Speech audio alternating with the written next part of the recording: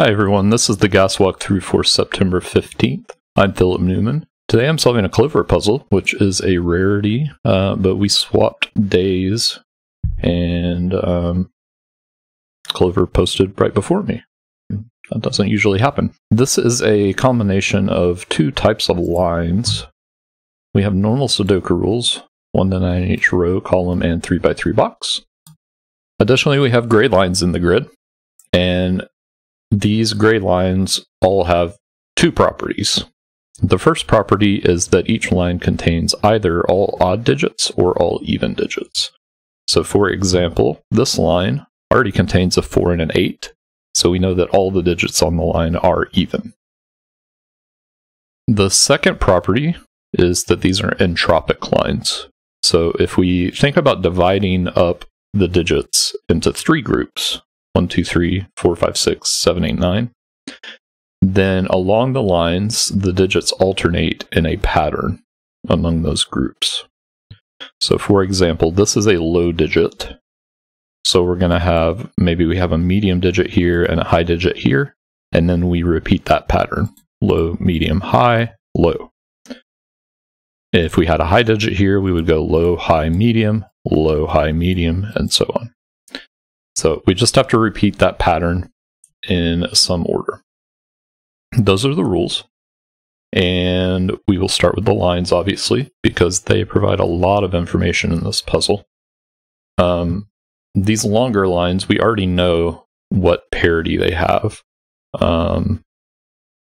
We might as well color them. I don't know that we really need to color them, but we might as well. So these are all odd digits, and then these are all going to be even digits.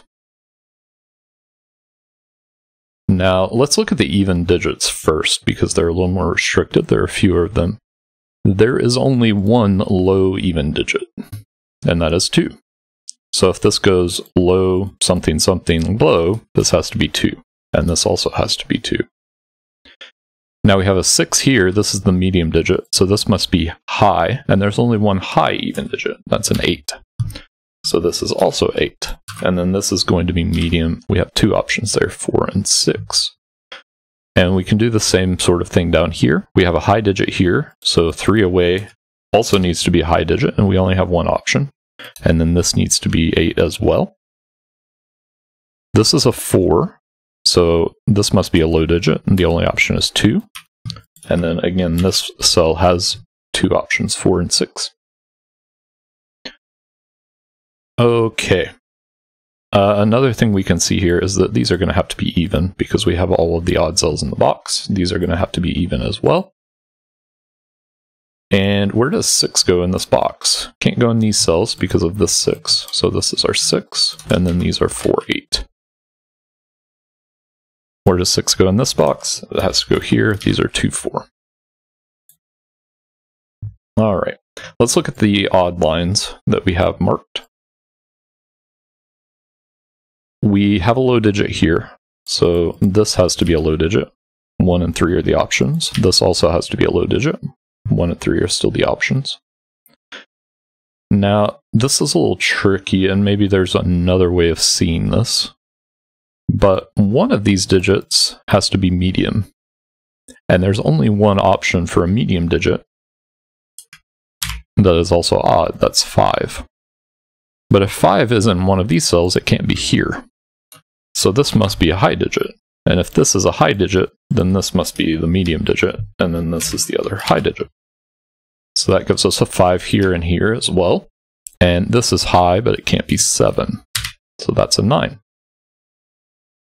Now down here, we can do the same type of thing. We have a low digit here, here, here.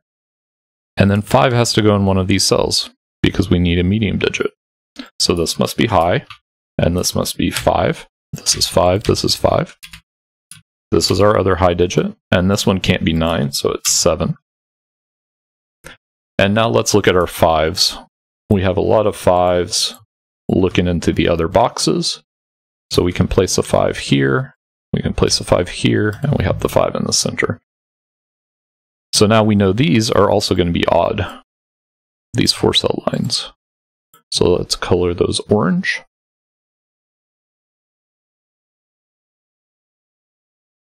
All right, we know we have a high digit in one of these cells. It has to be 7 because there's a 9 there. Let's color our given digits as well. So we have all the odd digits now in this column and in this column, and we know what digit it has to be. It has to be 4 in both cases because we have the other digits. These are 1, 3, 7 in some order. So we're going to have a 7 as our high digit, 1 or 3 as our low digit. I don't think we can resolve this yet. The 4, though, looks over and resolves 6, 2, and 4. This 4 also resolves 6, 8, and 4. And now we have all the even digits in these rows. So these are odd. We have all the odd digits in this box and in this box. So these are all even. Now we have all the even digits in these columns. So these are odd. Now, where does 6 go in this box? We can't go here, so it must go here. And where does 4 go in this box? It has to go here. So these are odd.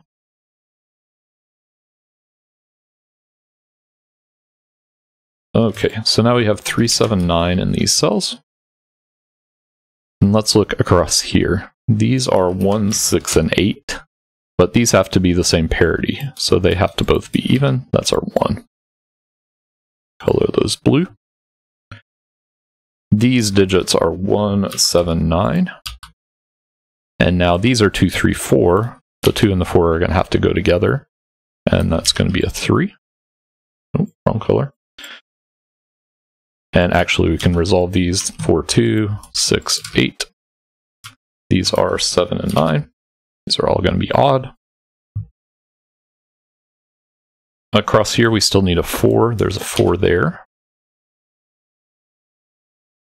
And that was our last even digit in the box. This is also odd. This has to be a 4 from these 4s. And we are finished coloring. All right, let's see if we can resolve the even digits now. So we've got these two boxes. We need a 2 and an 8 here that are resolved by that 8 and that 2. Down here, we need a 2 and an 8 as well. And those are resolved, and that's all the even digits. So now looking at the odd digits, we need 1, 3, 7 here. We've got a 3 looking up, so that's 1, 7, 3, 1, 3. Also resolves the 9, 7. The 3 and the 9 look down to give 7, 3, and we needed a 7 in this column. This is 9, this is 3, this is 1, and we can check here we have low, high, medium, low. The 7 looks over for 9 and 7 here. This is also a 9. This is a 1 in the column, so that's 3. That's 1. 1 and 7 look up for 9, 1, 7. This is 1. This is 3. This is 9. This is 9, 7, and 3 to finish it off. That's the solution. Coloring was very helpful in that one. So I'd be curious how many of you colored and how many of you didn't. Let us know in the comments. But I will see you next time in 2 days because we'll be back on our normal rotation.